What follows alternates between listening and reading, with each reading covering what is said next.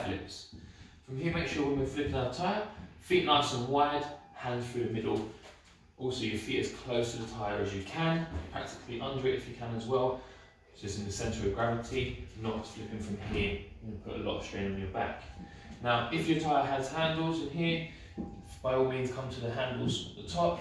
If you're worried about flexibility or mobility coming down, maintaining that posture, it's a lot easier to flip higher up the handles. If you can, try and come underneath. Once you get that in that squat position, you're going to drive through your hips, so all the power's going to come from that momentum, the hip thrust, in here, and then finally use your arms to flip over. So coming down nice and low, chest up, head up, deep squat, and drive forwards, thrusting my hips, throwing it back. In here, same again, coming through, feet nice and close to the tyre, head up, chest up, drive through, and flip.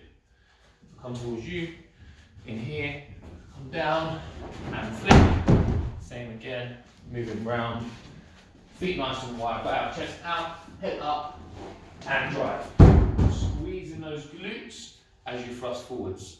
Tyre flips.